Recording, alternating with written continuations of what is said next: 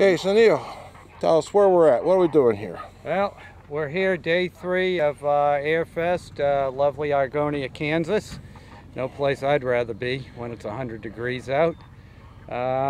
Day 1 was spent motors, parachutes, just general prepping of the rocket.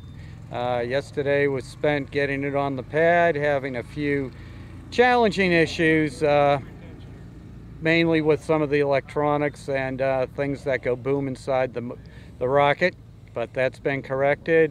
By the time they got done at the end of the day, the waver had run out.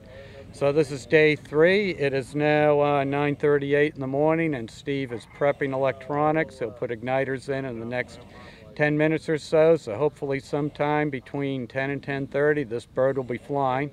Only concerns right now, the wind's a little bit variable and it is heading back towards the flight line, but depending on where things come down, if they land in the field, we'll be okay. If they land in the pits, well, that'll be another story. Dumping 900 pounds of rocket back home, we'll see.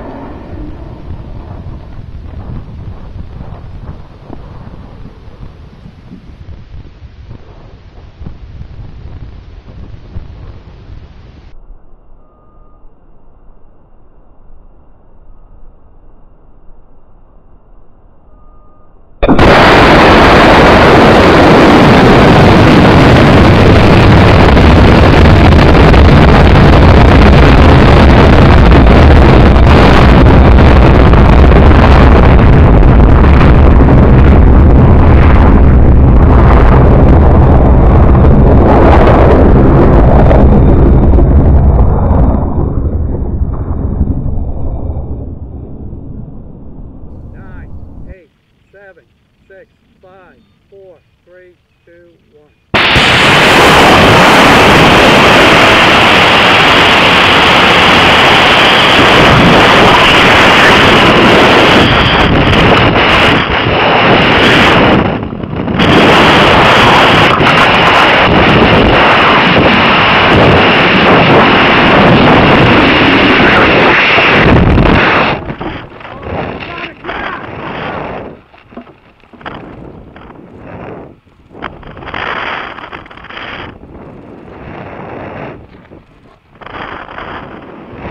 Nose cone.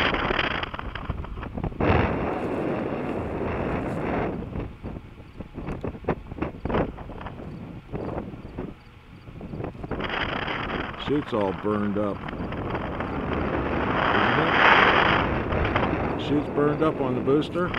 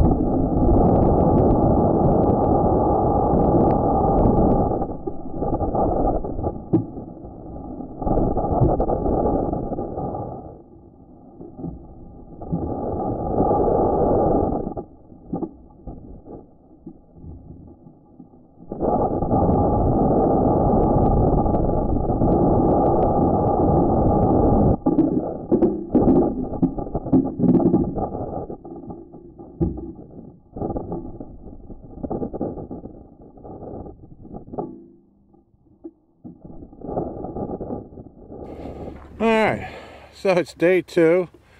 Your rocket just flew. You going to Disneyland? I'm going to Disneyland.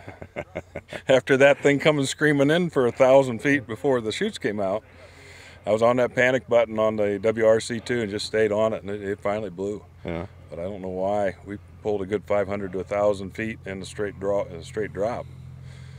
and but chute came out and it held.